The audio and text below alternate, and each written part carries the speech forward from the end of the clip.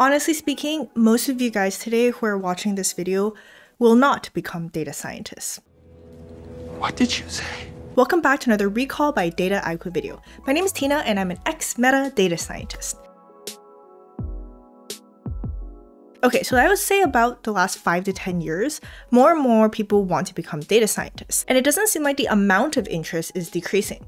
So the good news is that the demand for data scientists also does not seem to be declining. So you may ask, why are most of you watching not going to be data scientists then? And just so you know, I'm not going to say that you won't become a data scientist because you're not doing it for a higher purpose than wanting to make a lot of money. No. I became a data scientist because I wanted to make a lot of money, and I don't see why there's anything wrong with that. As long as you also kind of like the work at least, it more has to do with specific traits about you as a person. So the first reason why you may not want to become a data scientist is that you're not someone that's able to self-study outside of school. I would say a lot of people have this problem. They get through school fine and then even maybe excelled at school. Then you graduate, get a good job, and then never actually learn anything again for the rest of your life. So this may work for some jobs where work is relatively static over time, but definitely not for data science. I talk about the trinity of data science skills, and you should check out this video over here for more details. But basically, the very essence of data science is a combination of 3 domains: coding, math, and product/business sense. First of all, it's very unlikely that you have all 3 domains covered just from doing school. You usually have one. Like if you did computer science, you have the coding part. If you did statistics, you have the math down. And if you did business/finance, then you have the product/business sense down. Now, if you're lucky, you may have 2 out of the 3, but very, very rarely would you have all 3. So what does that mean? Well, to even get into a data science job, you need to self-study the skills that you're not as strong at. Most data science jobs will test you with questions on all 3 domains. For me personally, my weakness was in product/business sense. And by weakness, I mean I literally knew nothing about product and business. Coding was fine for me, although I did have to pick up SQL really quickly because I have a computer science master's degree. I also did have to review and learn a bit more math and stats, but luckily I do have a pharmacology undergraduate, which is the study of drugs. It's not important, but it's basically like a science degree.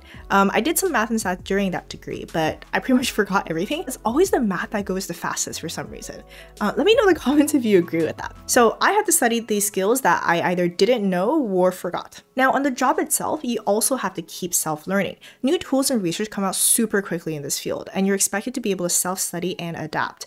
Again, if you're not able to self-study, you will fall behind quickly. And even on top of that, I'm sorry I keep saying on top of things, but actually, even on top of that, data scientists are also expected to be very flexible on the job. So say if your team suddenly lost a data engineer or a product manager, well, you as the data scientist is often expected to step in for them because of your diverse skill set. This often involves the ability to self-study and learn things yourself to fill that missing role. In summary, basically, you gotta know how to self-study. So speaking of self-studying, Dataiku, the company behind this channel, is a great learning resource for all things artificial intelligence and data science in industry. Dataiku is leading the automation and systemization of data science and artificial intelligence pipelines. This is super valuable because it allows data scientists to focus more on the business context to uncover more opportunities and solve more problems.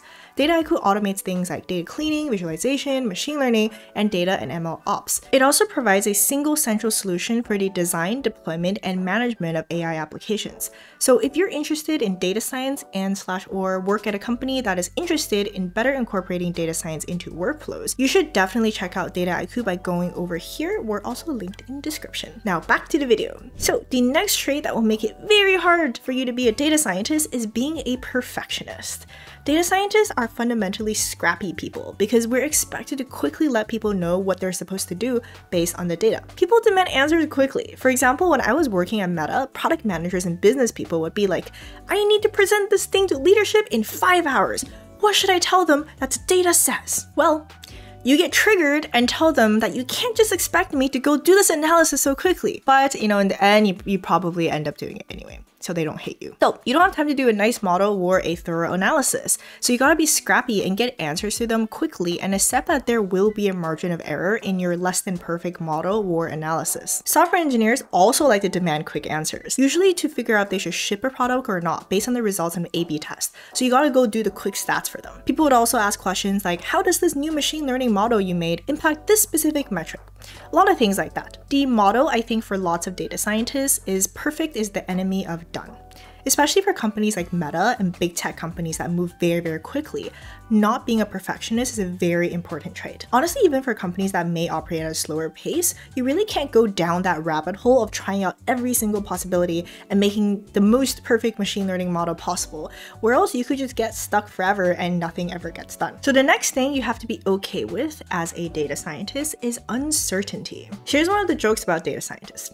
Some of their favorite phrases are probably, maybe, perhaps, it is likely. Basically, I think this, but I cannot tell you for sure. And let me tell you, this drives the product and business people insane. They're just like, can you just tell me what I should do? But you don't, because you don't want to tell them something, and then they come back to you later and be like, this is wrong. So it's always like a struggle over here. You say something like, from this data, it is likely this will happen, and you should probably do these things. And it's because you genuinely cannot be certain what the data says. It is a likely hypothesis. Data science is not an exact science. For example, when you're doing a forecast of revenue, you have to accept that this is not going to be a perfect projection, and you also need to convey this to people so they don't come back to you asking, why is this projection off? Your machine learning model is not going to have perfect precision and recall. Your analysis is going to be off because you simply may not have the data you need, and you need to estimate certain things. So if this gives you anxiety, I'm afraid data science is not for you. Okay, so with all of this being said, I want to end on a positive note. And I really mean this when I say that all these things I talked about today are not inherent traits that you simply cannot change about yourself. If you think it is worth it, you can learn to change your natural tendencies. This is what is called a growth mindset, where you can learn and grow and change yourself, as opposed to having a fixed mindset, where you think that whatever you're born with is set in stone and you can't change yourself. It's basically a self-fulfilling prophecy. If you have a fixed mindset and think you can't change, then you can't. If you have a growth mindset and think you can, then you can. It's up to you and whether you think it's worth it or not. Alright friends, I hope this video was helpful for you. If you're interested in more data science, career, and AI content, please make sure to subscribe to this channel, and I will see you guys in the next video.